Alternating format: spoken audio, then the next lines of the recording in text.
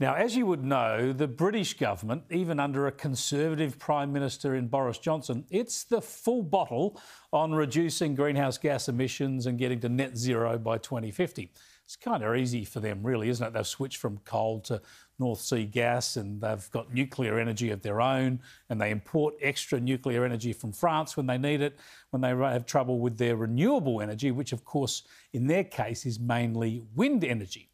But in the last 24 hours or so, despite all of that, the UK got caught a bit short.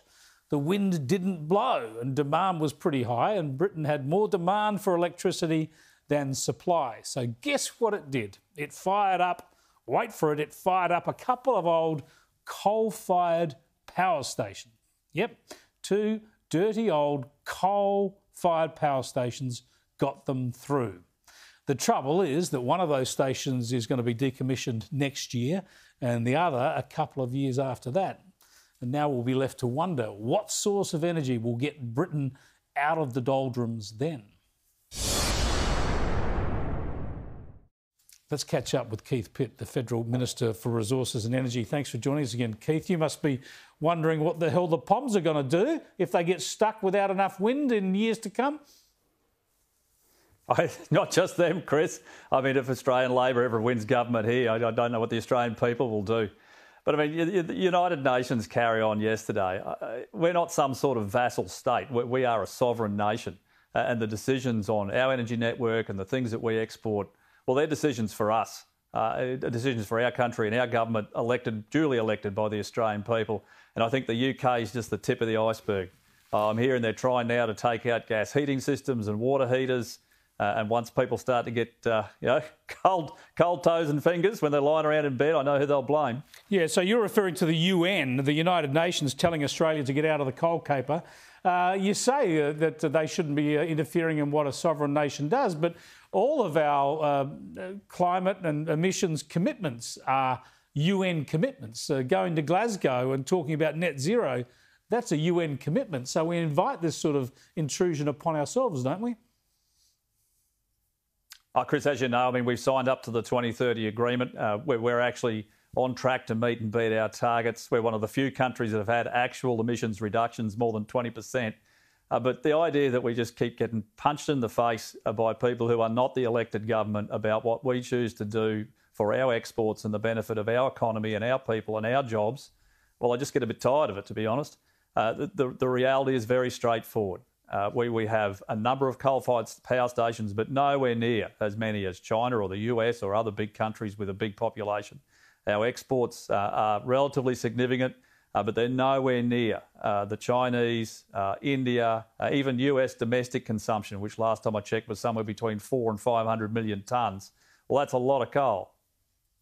Yeah, now the British example that I mentioned, look, it's a one-off, and there's been other little examples like that, but they do have that extra backup there with coal, which, as you know, is not very quick and easy to fire up. They'll have to have some. That shows, though, that they need more generation. They need more backup, because it doesn't matter how many wind turbines you put in place, especially over a geographic location as small as the UK. There'll be times when you go days without wind energy.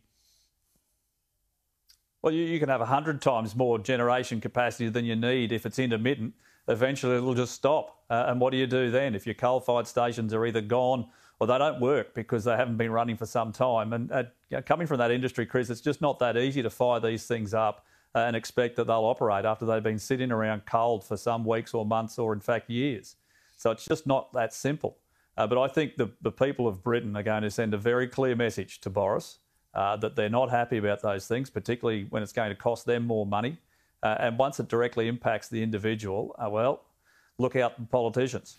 Yeah, we need to very much hasten slowly on this stuff, because we could leave ourselves short in the long term. Now, I was interested in the piece you wrote on the weekend about some of this activism from businesses again, especially insurance companies and financiers, trying to basically shut down their services to small businesses who are involved in the coal industry. It's this woke activism, this climate change activism through companies. How can you defend companies? How can you stop this sort of commercial, how can we describe it? Almost commercial blackmail against companies.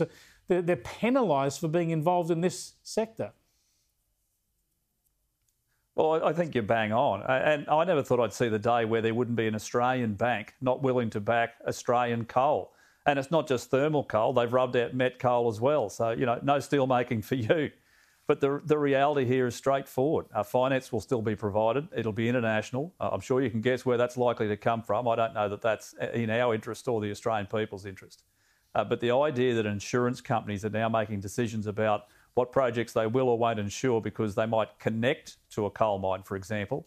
And this railway line for Adani is a prime example. It's a railway track. It doesn't stop being a railway track simply because you put coal in the carriage. The risk of the construction is exactly the same as it would be if you were carrying cattle or wheat or some other product, even people, Chris. So I just want to call these people out for their ideological position. And if they're true believers, we'll stop providing mortgages to coal mine workers and start insuring things that are just simply commercial construction risks. Now, in terms of what we can do about it, well, I'm waiting on George Christensen and his committee to provide their recommendations, which we'll look at very closely. But there has to be a way. This is Australia's second biggest export commodity. It provides a lot of jobs into regional Australia, and we want to keep them. Well, it's a form of discrimination. It's commercial discrimination. If you're doing it to a person, if you're rejecting a person on the basis they're involved in a certain industry, it'll be against the law, presumably. So you need to look at, I hate putting the hand of government in anywhere, but there needs to be some sort of anti-discrimination provisions in our commercial law. Oh, can you imagine if they said they weren't going to provide finance for pubs? Because they don't like alcohol, or people who might have a gambling house or a casino. Don't give them any ideas. People would be outraged. They would be indeed. They'd be outraged, and rightly so. And now these are legitimate legal businesses in Australia going about a business that they have done for decades, in fact. It's the backbone of our economy.